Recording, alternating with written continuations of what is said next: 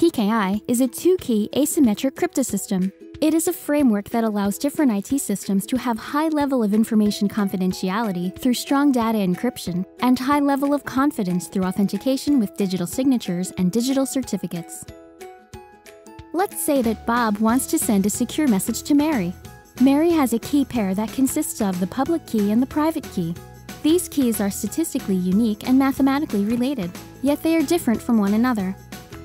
Bob requests Mary's public key. It's public, which means it can be distributed to anyone who wants to send an encrypted message to Mary. It also means that the key is not a secret and therefore doesn't require any special protection. So Mary sends it to Bob. Then Bob uses the public key that Mary sends him to encrypt a message, and he sends the message back. Anything encrypted with the public key cannot be decrypted with the same key. It has to be decrypted with the corresponding private key, which is kept secret.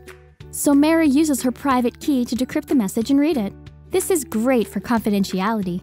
Anyone who intercepted that message cannot decrypt the message because they don't have Mary's private key. But how do we really know that Bob really got Mary's public? Someone could have pretended to be Mary and sent Bob her public key.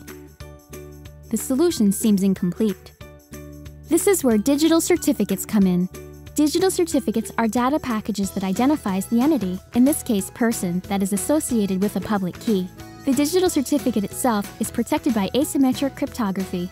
A trusted party known as a certificate authority, or CA for short, issues these digital certificates to the person once a certain confidence in the person's identity has been established by the CA. PKI is also often backed up by legislation that is country-specific. You might find PKI mentioned in the Digital Signatures Act, Electronic Transactions Act, or Electronic Commerce Act, etc. of your own country. A CA is both an organization as well as a set of IT systems that is responsible for issuing, revoking, and distributing digital certificates. It is often a third-party organization that is trusted by all parties participating in the PKI. However, organizations can also have their own in-house CA system.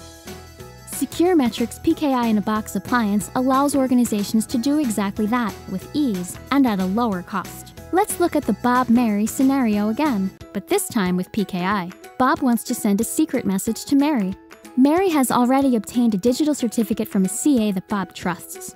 Bob can now either get Mary's certificate from the CA, from Mary herself, or from anybody else who has Mary's certificate.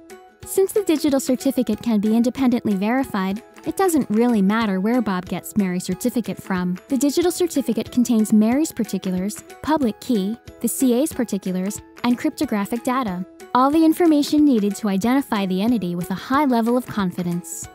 The message itself is encrypted and decrypted in the same way.